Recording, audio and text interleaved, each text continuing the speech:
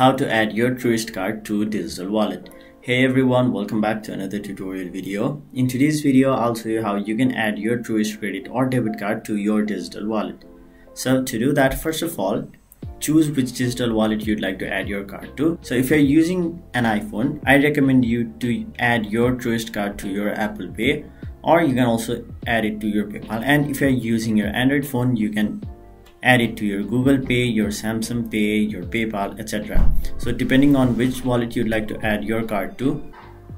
So if you're adding the card to your Apple Wallet, you'll have to open the wallet, tap on the plus sign on the top right corner of the screen.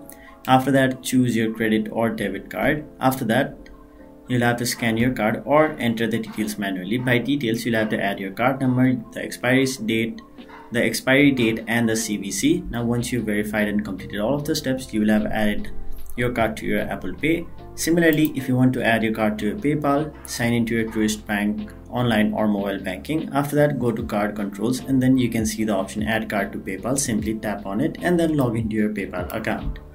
Now in order to add to Google Pay, open the Google Pay app. At the bottom, tap on the payments tab. After that, on the bottom side, tap on the plus icon and then choose credit or debit card.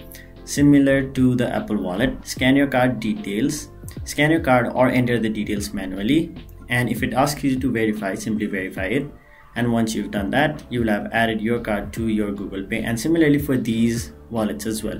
So that is basically how you add your Truist card to your digital wallet. That was it for this video. Hope this video was helpful to you guys, and if it was, make sure you like this video and subscribe to our channel so that you don't miss out on further videos such as these.